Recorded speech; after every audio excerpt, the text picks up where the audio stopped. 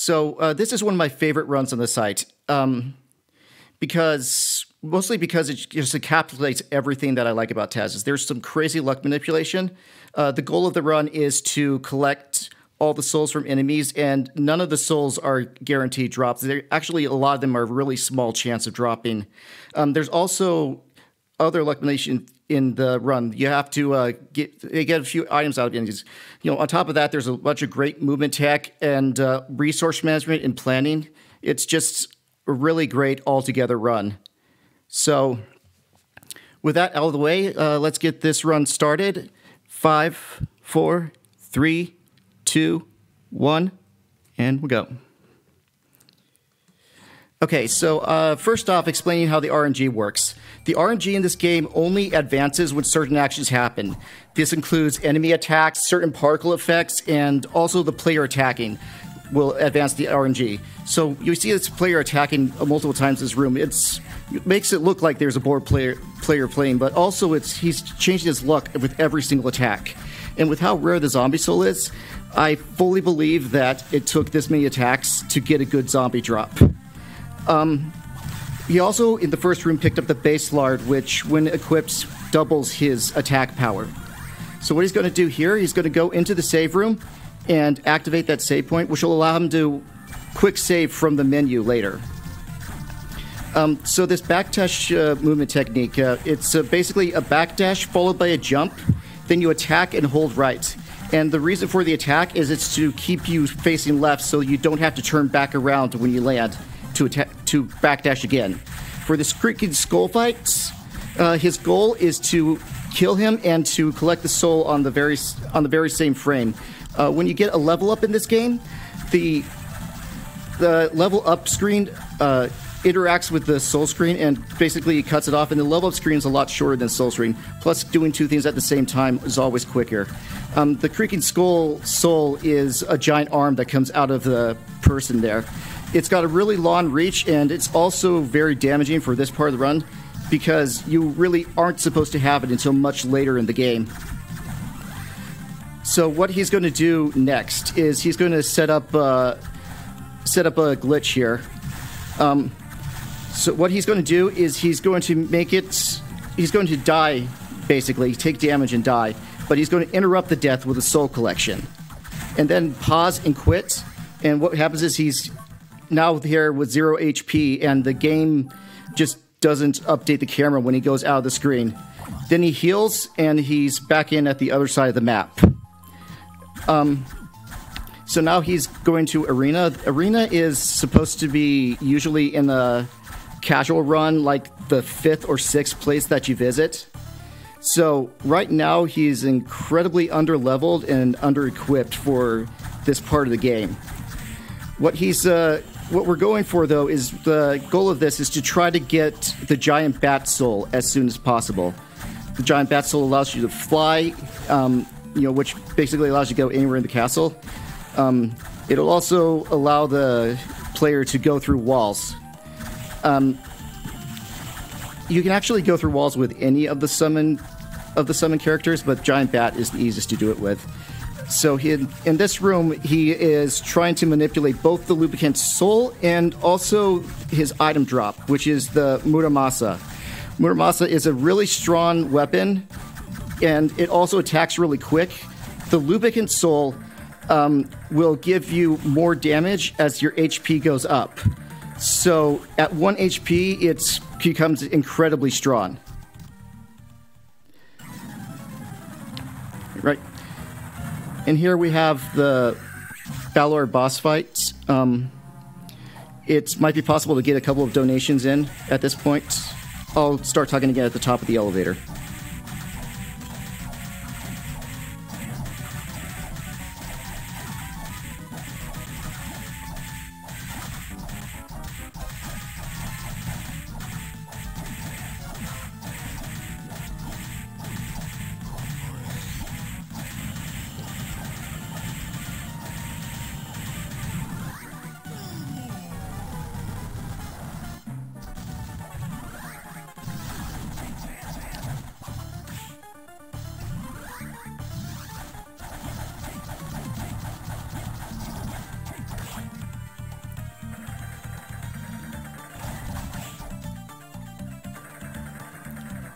Right, so this next soul that he's going to collect here is the Killer Mantle Soul, which is going to be one of the main souls he uses for the run.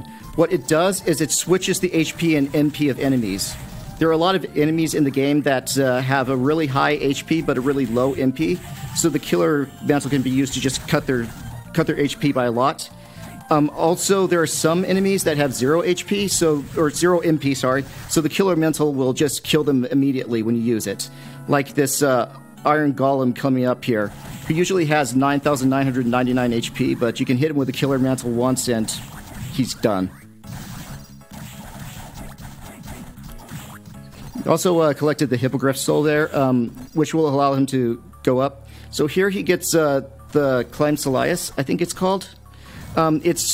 It's basically the strongest sword in the game, and he's going to be using that to get like a really high attack power for the rest of this.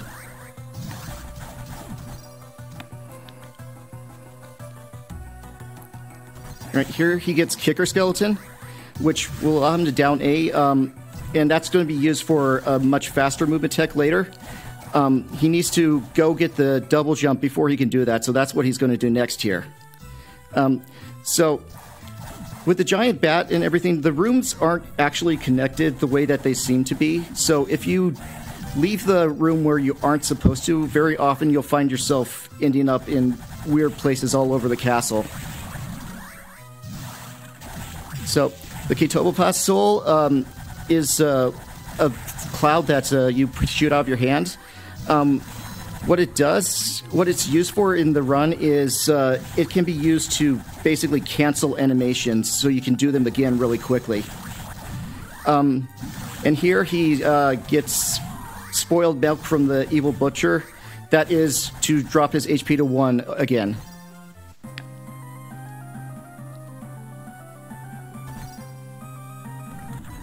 And here we have another boss fight, and there he goes.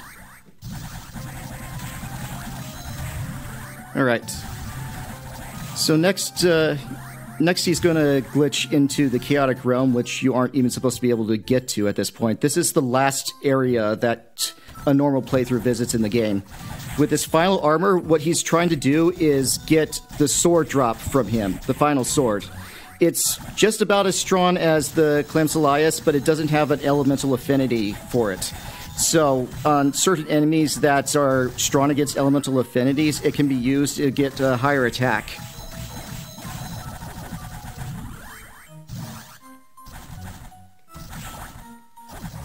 Right, and here he gets Blocking Mail. And what Blocking Mail does is it has a low chance of just completely negating any damage. So you'll see very often the word guard pop up, and that means that he is luck manipulating damage so that it doesn't happen. Now we're going to enter Julius's boss fight from the wrong direction, and there we go. Okay.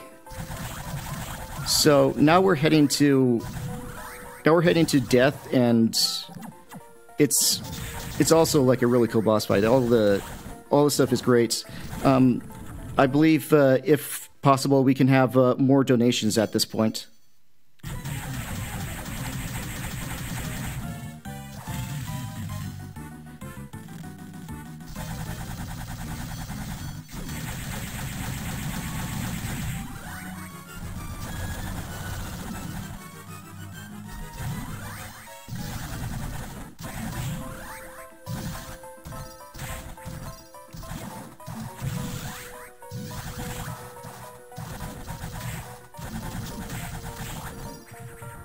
Oh boy. Okay, so here he collects a black belt from the werewolf, and that just increases his strength a little bit more.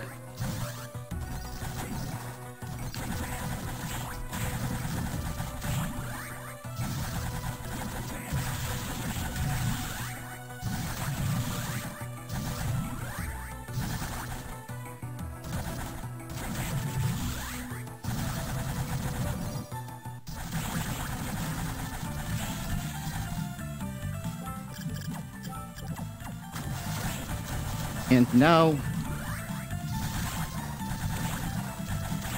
he's going to do some underwater stuff. can't do the down A attack underwater, so he's instead going to use the Ketobopos soul to backdash and cancel over and over again, like that.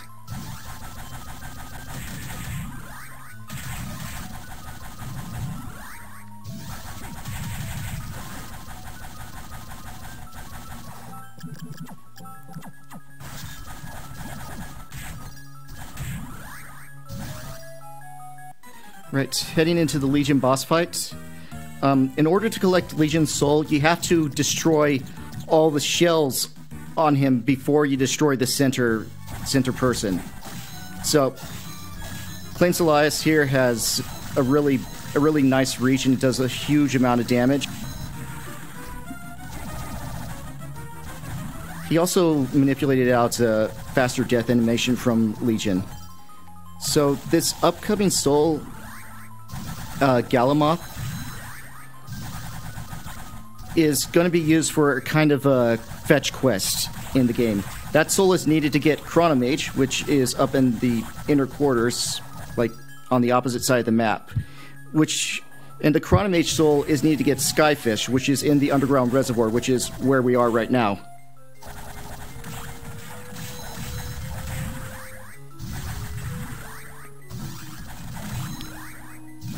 Okay. For the Mandragora soul, he has to wait for the plant to be pulled out before he can actually get the soul to drop. He gets the slime in the meantime. And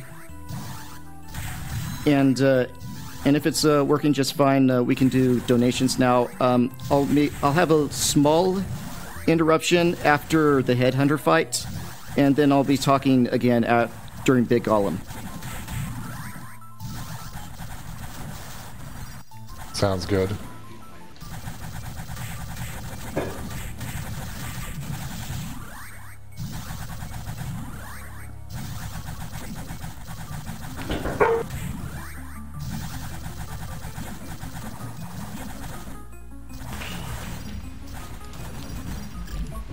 And we've got a $1 donation from Ray's First Headset.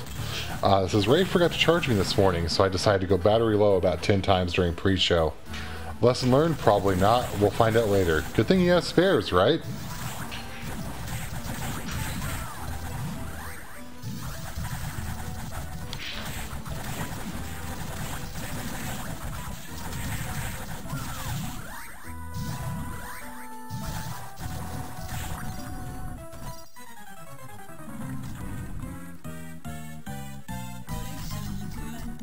Okay, so here's the Headhunter boss fight. It has 3 phases, and also we get some headbanging action in the between.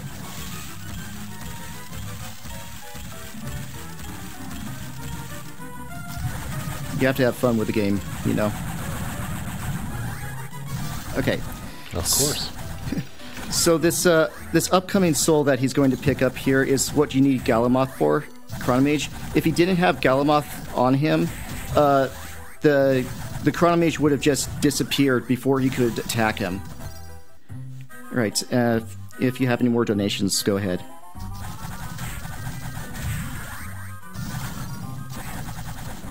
Not yet, actually. There's a couple of them cooking, but they haven't made it all the way through yet. Okay. That's fine. So, yeah, Dance Hall is supposed to be actually one of the earlier areas, so he's just kind of zooming through here, cleaning up and collecting souls. And here you have another enemy that just dies in one hit to the Killer Mantle. And Big Golem is also a regular enemy that's pretended to be a boss fight, so he has to manipulate that soul. Tsushinoko here is, in my opinion, one of the most annoying souls in the game to get. First off, there is a chance when you enter his room that he's just not going to be here at all. If he is there, there's a chance that he's going to go away before you can actually get to him to kill him and get the soul. And even if you do kill him, there's a chance that he just won't drop it. So, during the grand boss fight, he's again using the Ketobopos soul to interrupt his sword animation, so he can like swing multiple times a lot faster. He needs 3 specific souls in order to continue the fight. Otherwise, the fight would have ended there. So he equips them to deliver the killing blow and then switches back to his stronger souls to take on the second phase. Right. So after this, we're going to have one final soul cleanup before heading off to the Chaos Realm.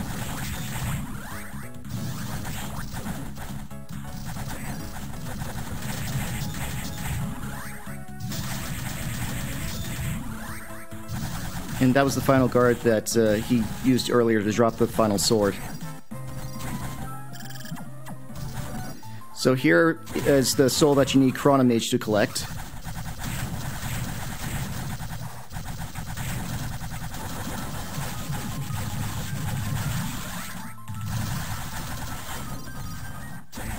And now he's in the Chaos Realm and just a few more souls to go.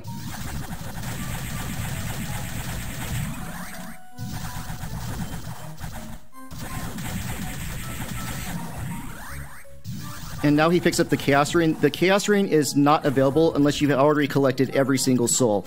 What it does is it sets your MP regen to basically infinite. So, like, you don't lose MP no matter how much you use it. In this fight, the souls have been stolen from him, so he can't use them until he breaks those statues. You see him using the red Minotaur soul in the cutscene. There is a 1-frame window where he can send that out. Red Minotaur is like the most damaging soul in the game, but it's also incredibly expensive. So without the Chaos Ring, it would just be impractical. And that is the run. Thank you for watching, and I'm glad to support Nami. I do believe mental health is incredibly important. When I had my own troubles, the only thing that let me through them is getting help for myself. So I encourage you, your mental health is just as important as your physical health and should be taken care of the same way. Thank you.